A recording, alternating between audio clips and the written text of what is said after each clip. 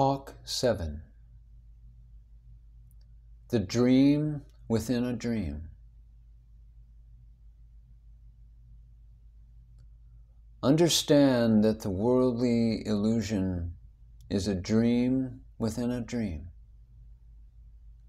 Having come here, you have given thought to what is eternal and what is ephemeral.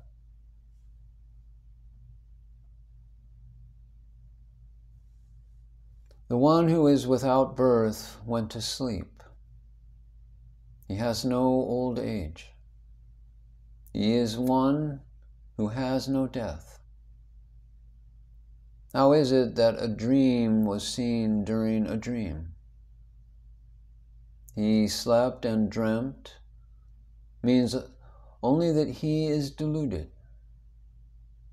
He slept means he has become a jiva, an individual, and thinks, I am the body, I am so-and-so. The state of Brahman was covered with ignorance, and in that delusion there is again more delusion, which is this mundane existence. It is a dream within a dream. The worldly illusion appears true. One was all-pervasive, and then he became small when he considered the worldly existence as true.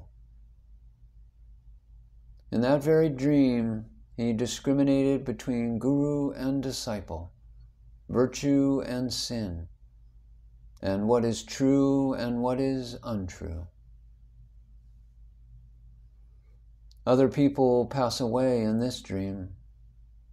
It is a piece of great fortune to think of what is eternal and what is ephemeral during this long dream.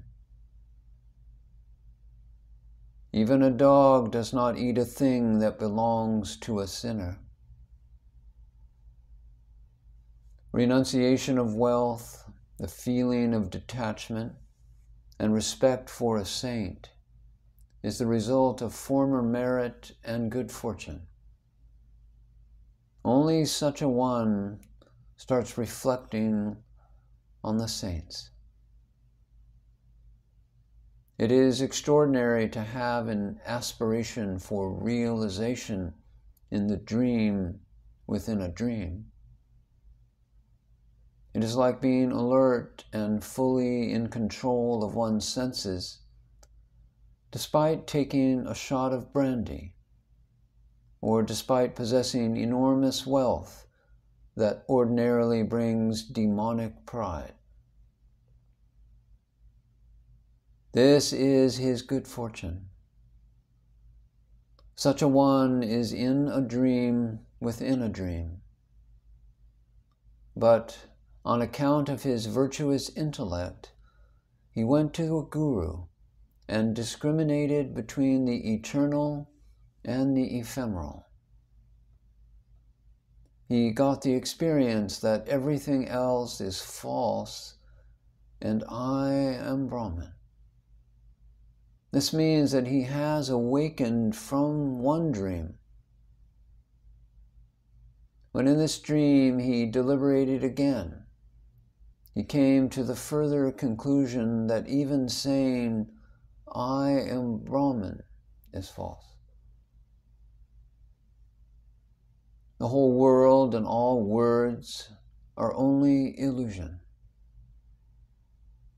As a result, he became tranquil by staying in his own blissful state.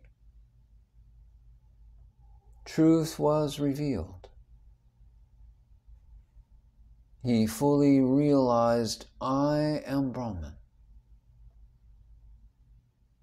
This condition means that one is fully awake. Not only the delusion, but also the feeling I have experienced vanished.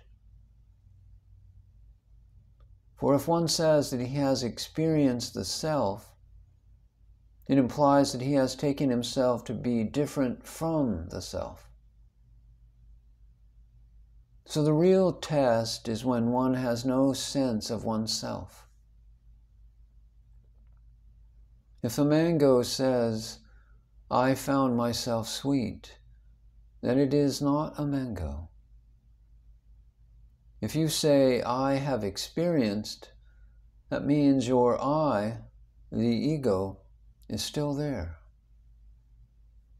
The idea, "I got an experience," is a delusion. The I in "I have become knowledgeable," or "I have become Brahman," is ego. This former I must disappear. Whatever was before naturally is Brahman. This thorn of I has to be extracted. Then you are through. When you become all-pervading, you become Brahman. The ego, "I am Brahman," comes at first, but it also disappears afterwards. It is one only, and there is nothing else other than that. To go beyond nothing is to be in thoughtless reality. Para Brahman.